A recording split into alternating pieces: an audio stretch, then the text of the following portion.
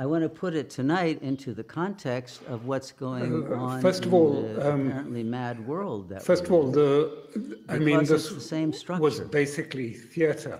And, in the sense we started and off it's a very with beautiful example of, for the last 6 months, Shiva's sense of humor. Uttering one complaint and of after the, another against the nuances and levels of intelligence that the ego, because of its projections and wishful thinking, cannot see or cannot see in time to stop itself from being harmed or affected or detoured or in some way deviated from its real goal maybe what and was from happening its affected empowered him and prompted him into understanding of how recently to the Ministry of Defense move had announced a regulation that was effectively successfully going to strip him of the Wagner Group. through It was going the to unfolding take it and incorporate drama it into of the the world. MOD. And of course, he made Because a lot of once money you're out in your of real Wagner self, when it was you first see the started. world But from they the also level of the started cutting implicate the order, contracts. no longer the And those explicate contracts order. were what made him And the prosperous in the implicate first order place in is St. present, Petersburg, all present when he now. provided It's not in a provisions linear to the future, military so that, well, I forces. don't know what's That's going how to he happen made next. his money. He went from The supermarkets implicate into order providing gives provisioning an for the military. understanding And then he of got a much this contract, and then he larger started event Wagner, horizon, and this would have left him with nothing. in which and it's possible that the this clarity was a sort of a the reaction destiny to that, a of very that strong unfoldment emotional becomes much reaction. more He'd always felt that the transparent. system was against him, and he was and a one very can see volatile around the man. arc of Anyway, time. but nothing really quite So, explains the language that he was using in that last day. The recent events video, when he are in suggested the that political the realm command, in the the world, defense command, particularly between had killed Russia his and troops, had bombed NATO, them and killed them. are and then he went on an in a example video to of say, the alchemical that they were misleading principle of Putin as was a above, dupe, so below, and that or they were misleading as in Putin the and the Russian internal people. And that this consciousness, was the so reason in for the external, insurgency. and The what is insurgency, happening in the like, microcosm of the ego defiance. is happening in the But macrocosm. on the other hand, I mean, And were I've there already other talked motives? about how Were this there is a other time issues of behind mutiny. it? And mutiny we is don't the know. theme It's of really the is an current enigma, this part of issue. God's Enigma theme wrapped park in that a- we're all a going riddle, through right? and enjoying the rides on. And we've just been treated to a wonderful little ride over the last 24, 48 hours for those who were watching with bated breath, this performance that was going on.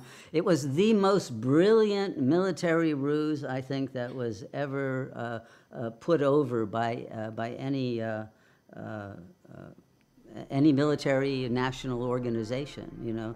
Napoleon didn't manage this, Hitler didn't manage it, Stalin, Clausewitz, even Sun Tzu would have bowed, I think, to Putin over this one. So let's go back to the original understanding of what was happening this week, all right? Because most of the commentators that I've checked online still don't get it. And they were all fooled, even the ones who, should have known better, were all fooled by this.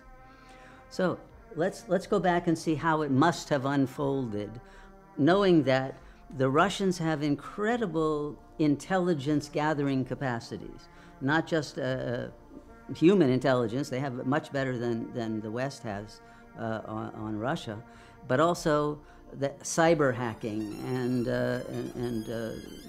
satellite spying and all kinds of managing to infiltrate and pick up the messages that are being secretly sent among the enemy without them knowing that you picked it up, right? That's the basic job of the intelligence division, right? So the Russians clearly knew months ago that the West was planning to use this air defender war game as a possibility of making it go live and them doing this all-out air invasion of Russia and hoping to wipe them out in a first strike by a surprise attack. And Russia clearly knew this already because they had to plan this months ahead and bring this whole exercise into being and prepare all the vassal states to be ready and to refurbish jet planes, etc. So a huge logistical process was underway, and they were able to detect all of it. So what they did was they created a new Richard III, okay, named Prigozhin. And first they make him this heroic warrior hero, but then you see gradually he gets more and more unhappy with the bosses in the military and the Ministry of Defense, and eventually he's coming out and calling them the worst names possible. You know, nobody does this and gets away with it in any army, but he gets away with it, well, because he's a hero and he's indispensable and we can't do without him, right, and all of that. So he gets away with the most insulting statements and accusations. We're not getting any ammo. You're not defending us. And then later there's even a crazy general who put mines behind us so we can't retreat. And then you even bombed our people, right? So it gets higher and higher levels of antagonism to the Russian government, and he builds up his credibility as somebody who might be turned, right, to change sides, because he's so angry, and he's got so much power because he's leading this invincible Wagner force, you know, that is all conquering. So when he's in Bakhmut, right, fighting this battle, he's collecting a lot of prisoners of war. Some that he's actually capturing from their positions and command posts that have been surrounded. Others who are simply surrendering and voluntarily and wanting to be out of it.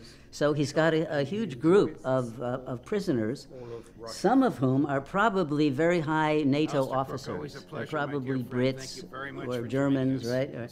And so he calls the highest officer in and he says, I'm going to let you go back to NATO command. I'm going to sneak you out of here.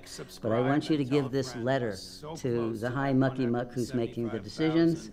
And the letter says, I'm willing to change sides. I can lead a coup against Russia. I can win it, I'm sure. If you'll give me the backing, then I'll do it. And they say, of course, well, prove it, do it. And he says, okay, but it'll take me time, and I can't do it until about the last day of your air exercise. Right? So now they are waiting to see, do we do this World War III attack that might actually lose and we all die? Or do we hope that our most cherished wet dream is that Russia will come apart and there will be a coup and somebody will take over who will surrender and we'll split Russia up into different blocks and we'll get all the wealth and we win, and then we defeat China after that, right? So here is the opportunity, right? I'm sure they're all salivating over this and saying, go for it. And so on that last day, but right at the end of their opportunity to go live, yes, the coup is on. The evidence comes in. And there's even fake news. Lukashenko has fled from Belarus. Putin has fled. They don't know where he is. Airplanes are being shot down and helicopters. It's all fake, but they believe it because Russia controls the space.